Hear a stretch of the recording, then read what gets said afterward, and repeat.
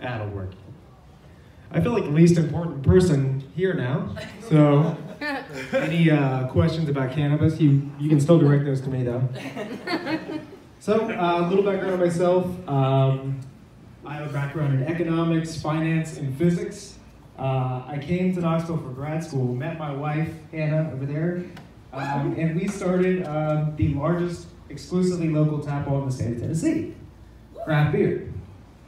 So, what is craft? Craft is small, so small means, in relative terms, less than 1.5 billion beers produced per year, so it doesn't seem that small. Independent means that 25% of your ownership or control is not held by another person involved in the craft beer industry who is not, the beer industry who is not a craft producer. So in other words, if Budweiser buys 25% of your business, that's not a craft beer, you're no longer a craft beer brewery. Those are the two most qualifications in my mind. So, let's see.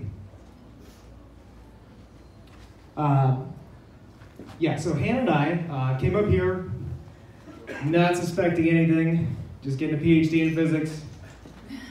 Met my wife, she wanted to start a bakery, and of course I was like, let's make this a bigger business. So we did, and we opened this beer bakery, which turned into, like I said, the biggest all-local tap hall in the state of Tennessee. To give you an example of the props, I have this here for this Stone, 6-pack of Stone, for two reasons. One, because you guys ask a lot of questions, and two, because this is craft beer. This is an independently owned brewery. So Michelob is not independently owned. Yingling, I'm not entirely certain. I think they actually are family owned still, so they could be. But that was our focus, is local Knoxville beer. Let's see. I've sat on the board of directors for 4 corporations. I've worked with essentially every brewery in town. I've consulted for local breweries, tap rooms, bars. We've been featured in Tennessee Craft Beer Magazine, and my wife and I have a monthly segment on beer and cooking on WBR.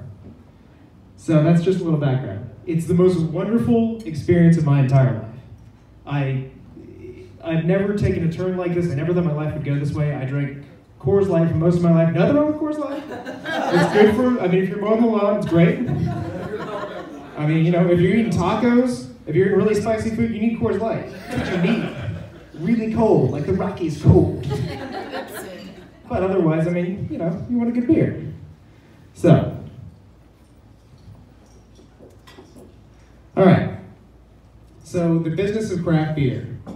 In 2017, overall beer sales went down by 1.2%, but craft beer went up by 5%, which means that craft is slowly starting to overtake major beer corporations. It's had a 12.7% market share. What that translates into in 2017 is 120,000 jobs, over 500,000 currently. In the state of Tennessee, we are number 22 in craft brewers. We have 82. If you compare that to, say, North Carolina, who has like 400 or something like that, it's pretty low. And our per capita is actually very low, we're 38. But you see here, since 2014, it's been a steep rise. In Knoxville, and this is really the wild thing, if you consider we have about 80 breweries in Tennessee, we have 15 here in the Knoxville Area Brewers Association alone, and this is not including members who aren't, there are people who are not in the CABA Association. I can name you 3 or 4 breweries right now who aren't members of CABA, who are Knoxville breweries, so we're probably up to 20 at this point. So, here it gets down to the guts. 2 issues that are critical right now for restaurants and breweries. Breweries are dealing with repercussions of environmental impact. CO2 emissions are one of the big things. And you can see, this is a big thing now all over the world. People are it's a crusade. They're trying to find out ways to recycle CO2, et cetera, et cetera. Restaurants, since there's a huge focus on locally sourced food, organic food, that's a huge cost for restaurants. It's massive. So they're struggling with that. Is it viable for us to become locally sourced restaurants? Does that make sense for us? Can we charge higher? Does it make sense? Got to make those margins. And restaurants have a terrible failure rate. In 3 years, you generally are going to lose it. In general, most businesses 50% of small businesses fail in the first 5 years. And if they survive the ones that survive that in the next 5, 30% of those fail. So small business is not easy. Restaurant business, in particularly difficult. So here's where it comes in. On-site brewing. It's the best. Your margins are great. You don't have to pay distributors. You're making everything in-house. You have your own ingredients. You have different providers for hops and malts. You can make up to 90% margins on your beer when you sell it in-house. That's incredible. That's an amazing margin. But, Mr. CO2, this guy comes along. So you have carbon emissions, which are a problem for breweries. Funny enough, greenhouses love CO2.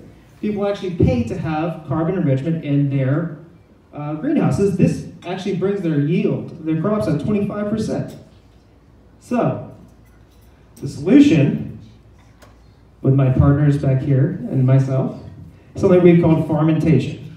What this essentially does is we use the CO2 from the fermenters to power the greenhouses. In other words, that CO2 is now enriching the yields of the greenhouses, and we take the biomass from the fermenters as fertilizer. So everything coming out of the brewery is going into the greenhouse. What does that mean? You can sell that on your menu. You have a garden-to-table brew pub, and brew pub, by the way, means a restaurant brewery that sells 25% or more of their beer on site.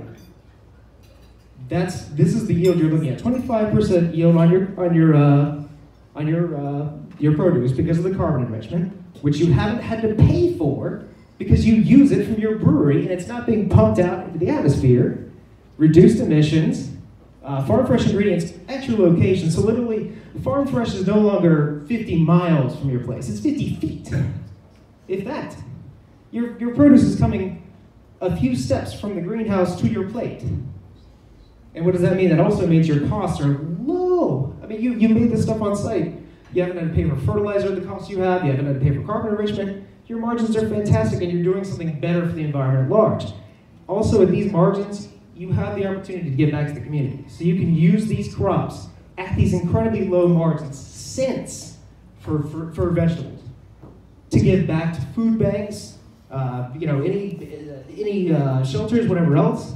So you can afford to contribute back to the parts of your community that need it. Why does that matter? Because healthy economies, healthy communities are healthy economies.